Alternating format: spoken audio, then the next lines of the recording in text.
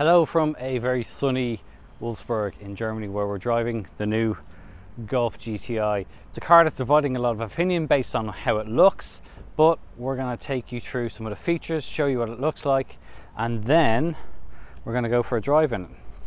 So what do you think? Tell us in the comments. Do you think this is the coolest Golf yet? Is it the one that you're waiting for? Let us know. There's quite a lot to take in with the new Golf GTI, so we're going to run through the exterior, then we'll show you what it's like inside, and then we'll take it for a drive and you'll get an idea of what that is like. So let's start with the front of the Golf, because since the 8th generation Golf came along, it hasn't been getting the easiest ride from fans, most notably because of the headlights.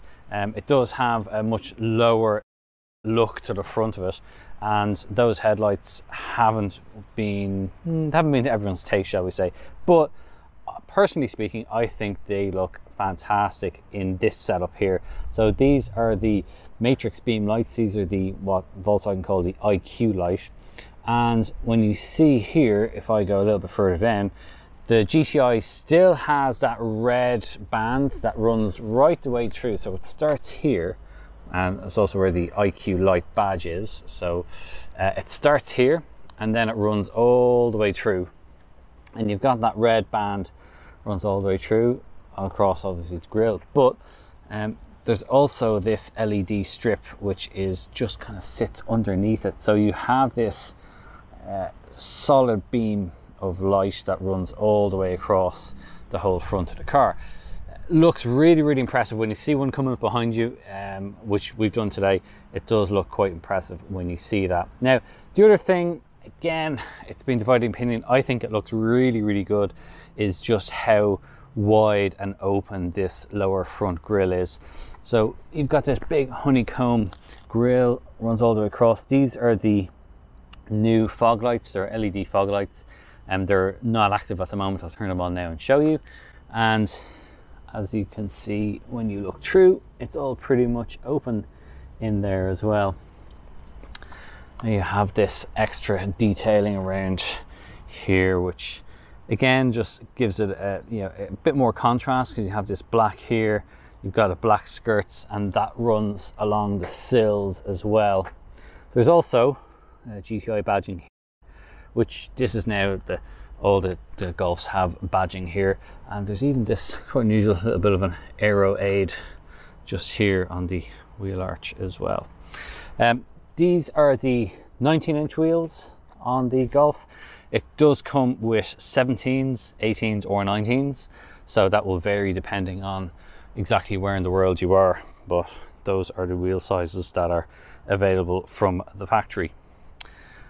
It's a 5-door only now, so yes, the 3-door is no more. We saw that with the previous generation. It looks pretty good though. You've still got a very distinctive C-pillar at the rear. You've got some other features as well. So Volkswagen now puts this their badge just there. It's subtle, but it looks the part. And then we go around the rear. I'll show you the back of the car. You have this IQ light badging here for the LED lights on the rear, and there is 2 real exhausts on the back, you'll be pleased to know. Now some people won't be as pleased to know the fact that this has a center badge on it, and it's also got the new badge and the new kind of font for the GTI. I don't know why people get so upset about this, but people seem to get really upset about having the badge in the middle, but yeah, I think it's okay. It doesn't really bother me that much. Yeah, so you've got the same rear bumper as the regular Golf, but then the lower section, so this black area where the exhausts are, is unique to the GTI, and it's nice because you've got this black running all the way around the rear of the car. Let me show you some of the interior. You've got a boot which is pretty much the exact same size as before, so it's easy to get 1 or 2 travel cases in. It's a decent enough size. You've got 60/40 split folding rear seats in there as well. Now let's have a look in the back. There's pretty good space. So this is the driver's seat set up for my driving position, and there is pretty reasonable amount of space in there, and there is room with this to get your feet in underneath as well. As ever with these cars, a little bit compromised in the middle because of the transmission tunnel, but I think even 3 adults will get in here at a bit of a push, but it won't be too bad. And you can pull down the center armrest there. You've got cup holders, and you can also open this up for your ski hatch. So if you need to get anything longer in the boot, you can do so. There are two Isofix points. The outer seats get those as well, and there's also, you've got your top tether there as well for the front seat. Now let's have a look in the front, because yes, it's quite different now. It's a much more digital display like we have already seen in the 8th generation Golf. And yes, you do get those new sport seats with a new type of fabric material for the Golf tartan. Let me sit in and I'll show you just what it is like inside the new Golf. A couple of things to note. First of all, is there is a new steering wheel, so it does look pretty smart. Weirdly, and this may seem strange, but so this is pretty much my point of view. The new logo, you can't really see it. It's just a bit of an odd thing, just the way that if I move it here, you can kind of see that it's just how it is. It's kind of this, there you go, it's a little bit better. But in the normal light, and just the way the light hits it, and with the reflection with the roof, you can't really see it. And when you get in, then you have your glowing start-stop button here. You can fire that up, and then you get a welcome to Volkswagen, and this is the GTI. This car is set up with the larger 2-screen option. This is the 10-inch display, and you get a 10.25-inch digital instrument display. It's pretty clear. You get specific Golf sort of design with this. It looks really good. I'll just start the engine there. So really clear, it's crisp. You can then change the different views. So this will, I'll just run through some of the different views that you have. You can change these views via the steering wheel. So you can have your navigation up there if you want. Then you have, this is if you're using the travel assist, and then you have a speedo, and then the back. This is obviously the best looking one, but yeah, you can have that. Then just to run through, so there's a new, obviously with this new screen setup that's in the map view, you've then got quite a bit that you can go through the different menu functions here. The only thing I've sort of found so far is that it can be a little bit laggy sometimes.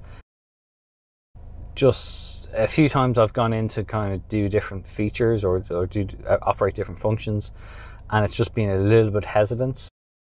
So like, I'm sure Volkswagen will continue to work on this and will probably continue to improve it, so I don't think that would be a major issue long term. But initially I just found that when I was driving the car and when I had nav running, and with a couple of things happening, there were a few times where it got a little bit kind of, I guess, a bit laggy. So you can go through, for example, if you want to change the ESC, which is something that you may do.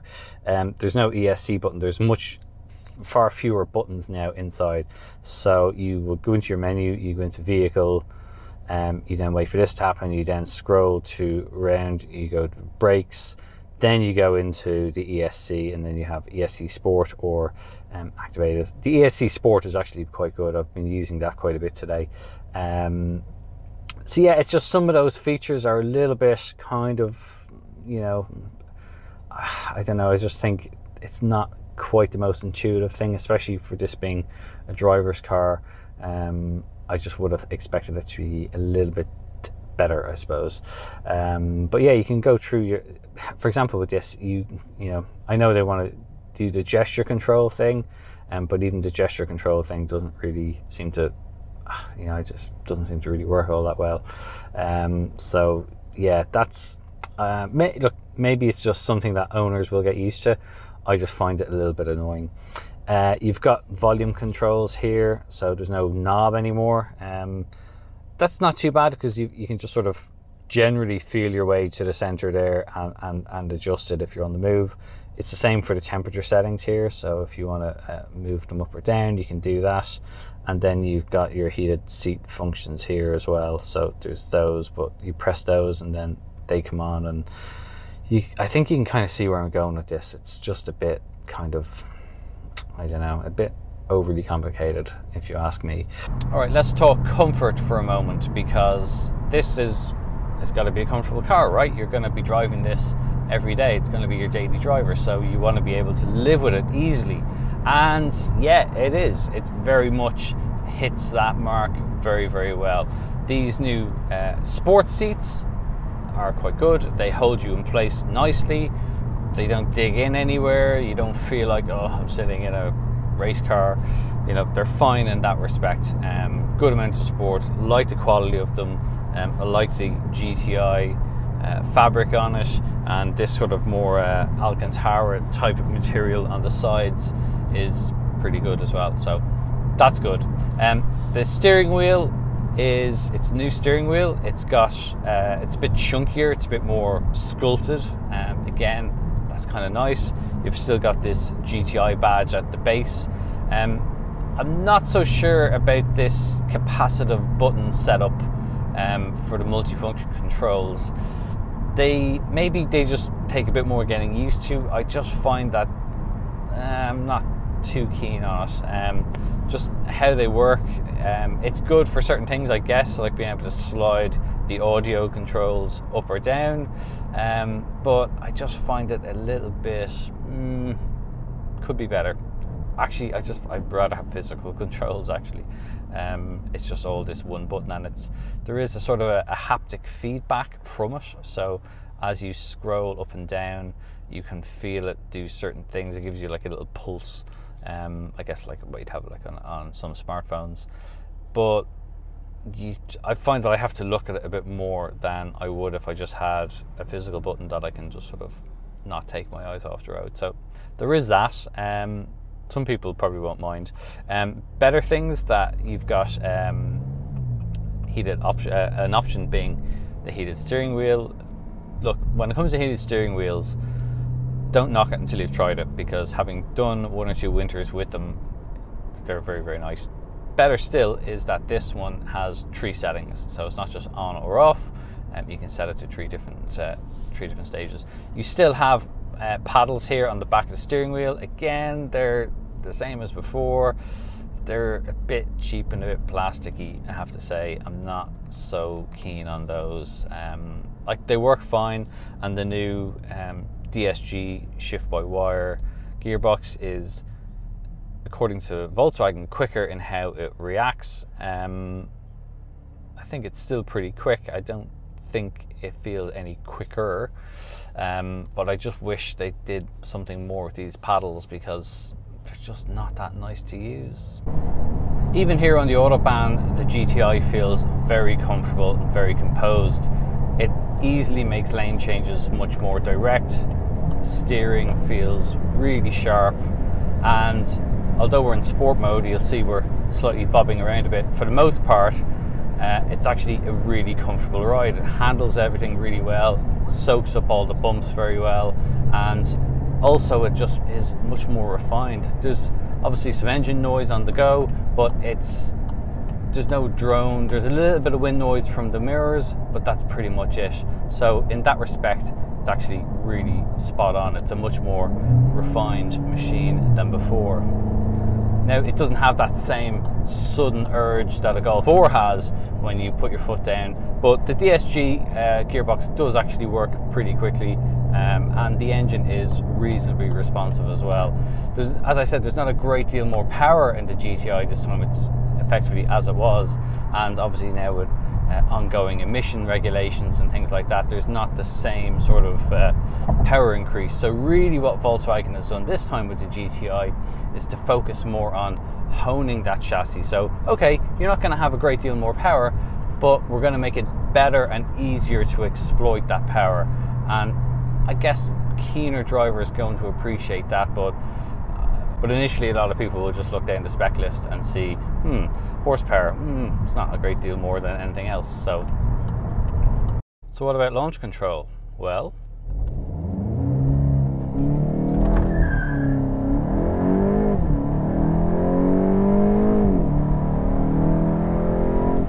yeah, that's quick enough.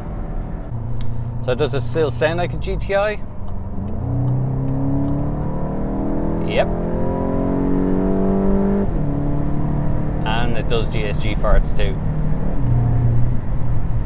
So yeah, on the twisty stuff in sport mode, this is where the GTI really starts to come alive, and you can start to feel where they've made those improvements. The chassis feels really well sorted in this car. So look, it's not going to win the horsepower battles, and it's not going to be top of the table in that respect, but it's how it uses that and how it deploys that power that sets this apart. And this is really where you start to see that they've done a top job with this car now. The steering feels really spot on, really nice.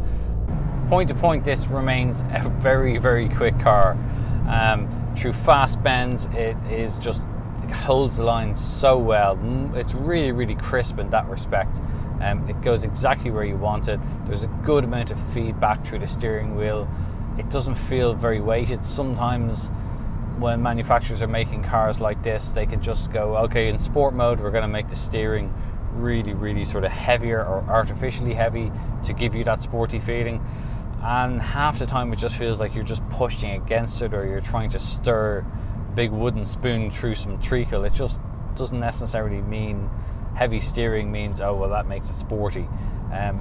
This is just, I think they've really nailed this one. It just seems absolutely right. You've got, you know, through these bends, it's just exactly where you want it to be. The ride quality.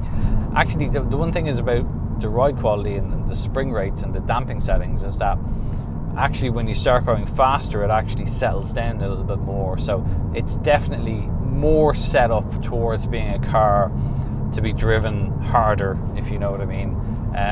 If you leave it in sport mode and you're just ambling around town at 35 kilometers an hour, it's just going to feel a bit bouncy and a bit like, oh, okay, I don't really like this, I'll go back to comfort. But keep it in sport mode, get it out on a good road or on a track, and that's really where it starts to come into its own. You can start to appreciate how much that chassis development has come on, and I think that's, for me, one of the real standout features is just what they've done with this. It just makes a real nice difference to the car.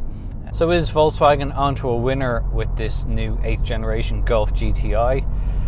I'm going to say yes, because this car feels really, really well sorted. You've got to look past purely the spec sheets of the car. You've got to look past that in terms of horsepower and all that, because you'll think, I'll just get a Golf 7. Trust me, the amount of changes that they've made, particularly with how the car rides and handles, really sets this right at the sharp end of the hot hatch segment. It's still got loads of refinement. It's such a polished car. As I said earlier, if you like driving, if you're a keen driver, I think you will appreciate this car much more than some of the other models that are out there. Anyway, that's been our first drive video review of the new 8th generation Volkswagen Golf GTI. I hope you did enjoy the video. If you did, please give it a thumbs up. We'd love to get your feedback in the comment section, so please do get involved.